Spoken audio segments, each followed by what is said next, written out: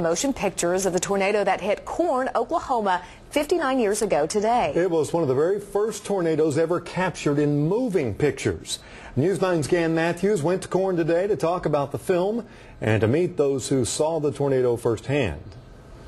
In Corn, time moves slowly. Things rarely change.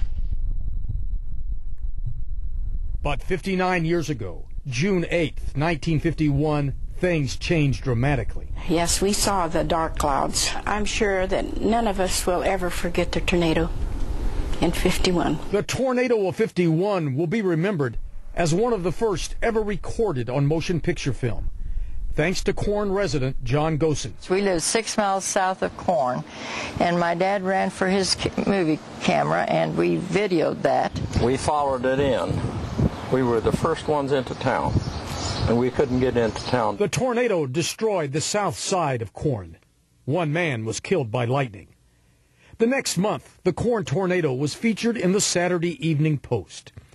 But it's that early footage, shot by John Gosen, that makes the tornado famous. Was he the first? After checking with the National Weather Service, we learned that John Gosen of Corn was the first person to ever film a tornado in the United States. Someone in Cuba in the 1930s has the distinction of capturing the first tornado on film in the entire world. Still, what John Gosen did was extraordinary. And on this day, his daughter saw the footage for the first time. What sort of memories does that bring back, Joanne?